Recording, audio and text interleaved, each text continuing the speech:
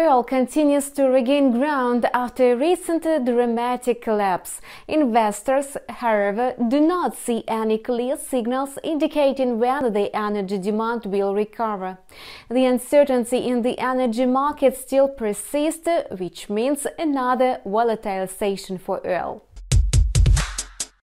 Kuwait and Algeria announced they began to cut output under the OPEC Plus agreement ahead of schedule. Meanwhile, major US producers have put the production on halt and stopped drilling new oil rigs. This can lead to a 20% drop in US oil production. Still, experts fear that all these measures will not be enough to offset the rapidly sliding demand and to stabilize the market. Brent oil futures for June fell after appreciating above $22 per barrel in the morning trade. Brent crude is now trading below $21 per barrel. WTI futures have also entered the negative territory to settle at $16.25 a barrel in the early session. Oil traders are still cautious to open long deals as the imbalance between supply and demand in the market has already reached 20 million barrels a day.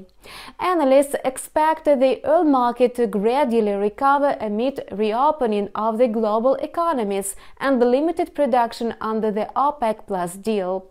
Brent may even rise above $25 per barrel as soon as in early May. The ruble has managed to recoup some losses against its major counterparts. In particular, it has moved notably higher against the US dollar. Today, ahead of the Russian Central Bank policy meeting, the dollar-ruble pair was trading in the red at the level of 74.60. On Friday, the background for the ruble is rather uncertain. On the one hand, the ruble may gain support from the stabilization energy market. However, the rise of the US dollar against the currencies of emerging markets may trigger the ruble sell-off. The Russian currency is seen to ease slightly, but the pair is still likely to halt below the resistance level of 75. The oil market is unstable today. If Brent drops below $20 per barrel, this will put the ruble under more pressure. Then the dollar is likely to jump above 75 rubles.